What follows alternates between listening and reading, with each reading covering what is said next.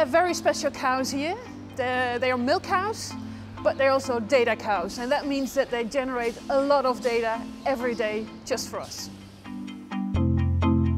My project is about how we can use sensor data that measures all kinds of traits of an animal, and how we can use that information to say something about the resilience or the efficiency of a cow.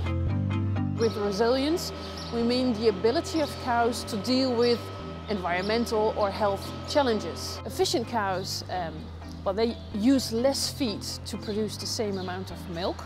Of course, this is important for the farmer because it reduces feeding costs. And feed-efficient cows definitely contribute to our challenge in feeding 10 billion people in 2050. These cows have collars, and these collars have sensors. These sensors communicate with those yellow beacons up there.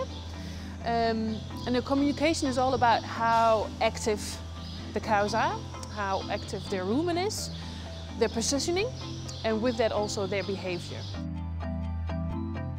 Usually we measure activity to monitor whether a cow is in heat or not.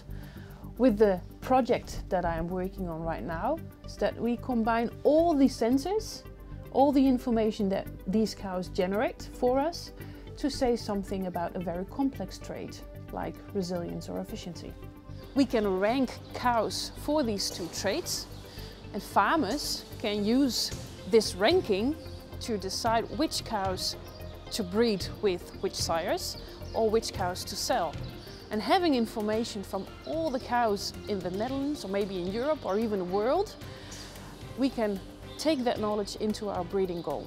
For us, big data is the way to go to understand very complex traits, but also how to manage and breed for these complex traits.